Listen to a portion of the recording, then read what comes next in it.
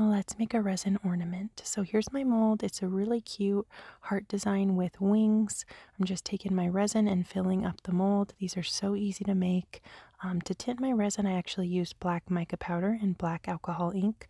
I like to combine those two products together to get a nice dark black, and the alcohol ink helps pop bubbles, which is nice.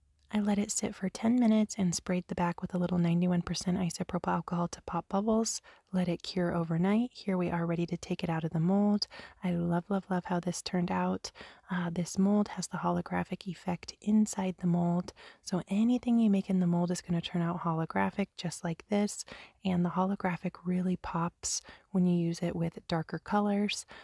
But you could use this as an ornament for like your Christmas tree, or you could turn it into a sun catcher like I did here, attach some glass crystal beads, and you're good to go. Let me know what you think, and don't forget to subscribe to my YouTube channel, Naptime Creations.